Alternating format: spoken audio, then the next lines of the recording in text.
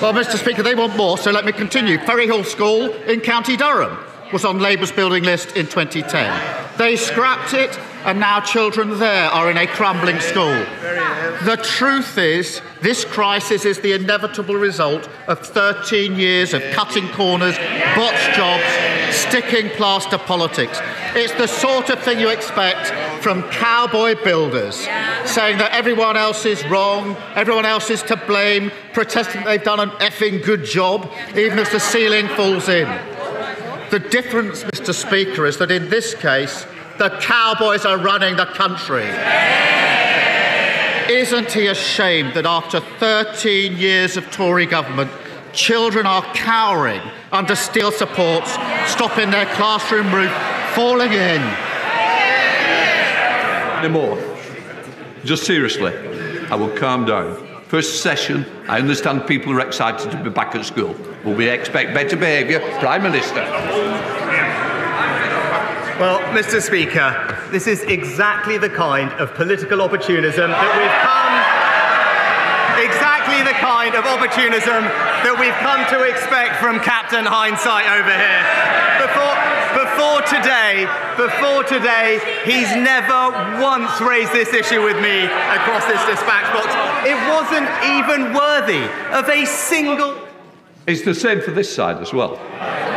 Can I just say, we're going to have a calmer question times going forward. I want to hear the question, I want to hear the answers, just like your constituents, Prime Minister.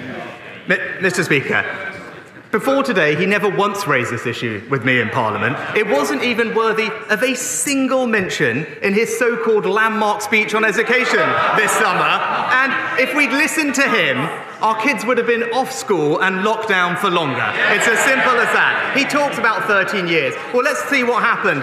When we came into office, 2/3 of schools were good and outstanding. Now it's 90%, Mr. Speaker.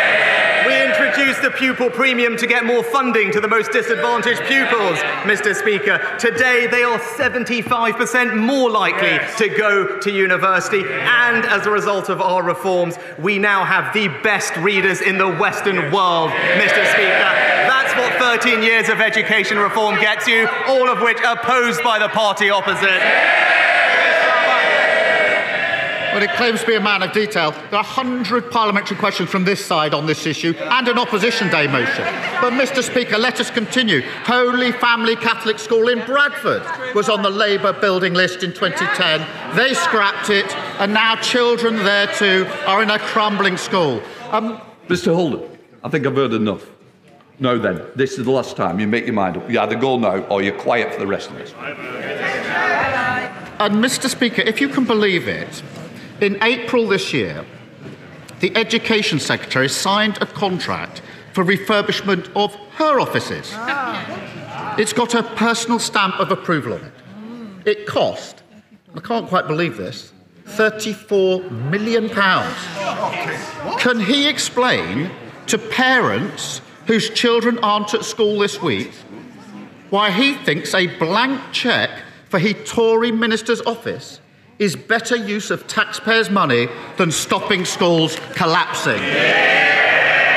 Well, Mr. Speaker, what I'd say to parents is, in the receipt of new information, we have acted decisively to ensure the safety of children and minimise disruption to education, as we have laid out and communicated extensively. That is the right thing to do. And I would also gently point out to him, Mr. Speaker, whilst the Department for Education started this process 18 months ago in spring of last year, as far as I can tell, in Labour-run Wales, they still don't know which schools are affected, Mr. Speaker. But again, he brought up this issue of funding, Mr. Speaker. And again, let's look back to what happened in that spending review. Because in that spending review, I increased the Department for Education's capital budget by 25% to a record £7 billion, Mr. Speaker. It tripled the amount that we spend on children with special education needs and disabilities.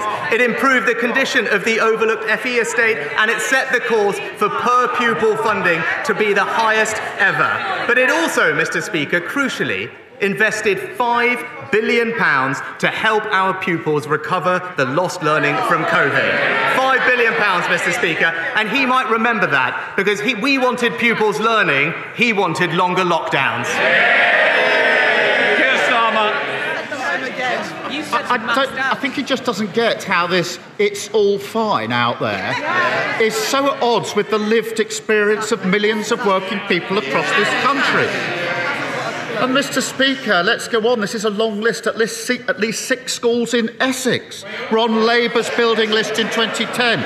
They scrapped them, and now children there are in crumbling schools.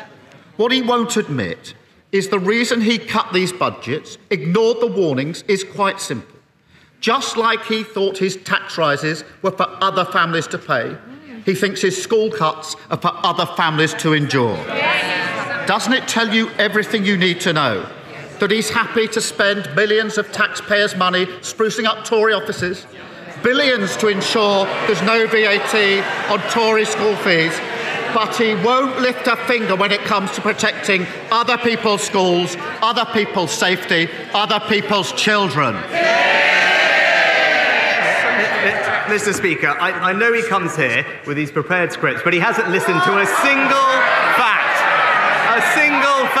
of 6 questions about the record amounts of funding going into schools, about the incredible reforms to education impacting the most disadvantaged children in our society, a record that we're rightly proud of. And yes, of course we can name the schools. That's because we are reacting to information and publishing that information, Mr. Speaker, so we know where the issues are, something that we're still waiting for by the Welsh Government in Wales. But Mr. Speaker, of course he wants to try and score political points of something that we are dealing with in the right and responsible way. But I do note that he has not mentioned a single other thing that has happened since we last met across these dispatch boxes, Mr. Speaker. He talked about hard-working families across Britain, but what's happened? Energy bills, down, Mr. Speaker. What's happened to inflation? Down, Mr. Speaker. What's happened to small boat crossings? Down, Mr. Speaker. And when it comes, Mr. Speaker, to economic growth, what's happened? It's gone up, Mr. Speaker. He tried time and time again to talk down the British economy, but people weren't listening, thankfully. His entire economic narrative has been demolished, and the Conservatives are getting on delivering for Britain.